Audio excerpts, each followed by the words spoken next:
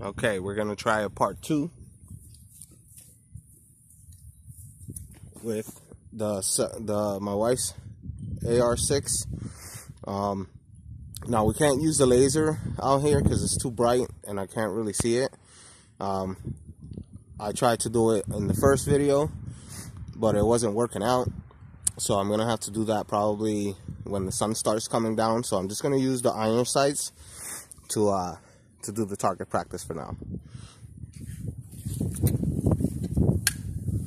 Just bear with me, and we're gonna load six bolts into the magazine.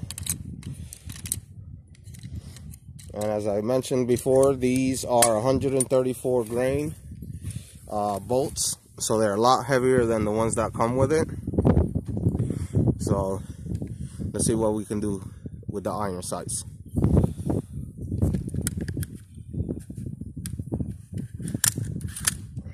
Okay, here we go.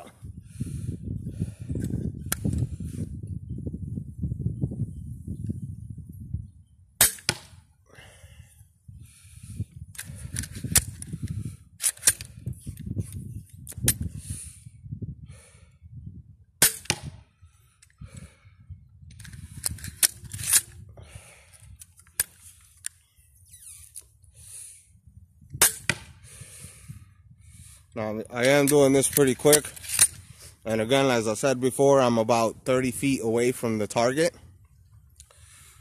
So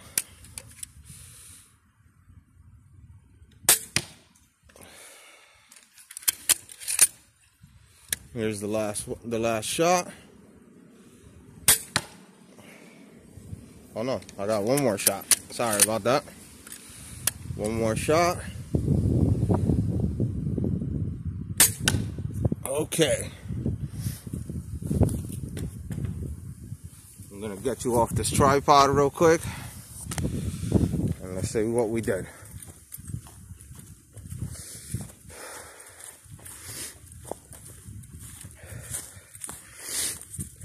Well, didn't hit many in the bullseye or in the target itself, in the paint itself. 1, 2, 3, 4, 5 we're off the target. So yeah, it's pretty accurate with the iron sights. I do have to get used to that one, to those iron sights, and I do have to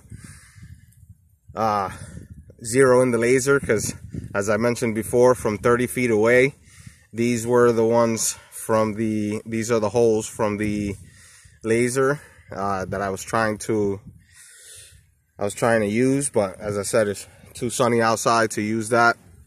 I might get a red dot sight and put it on it for daytime target shooting. But with the iron sights, at least I got one. I know it's not great shooting, but it is what it is.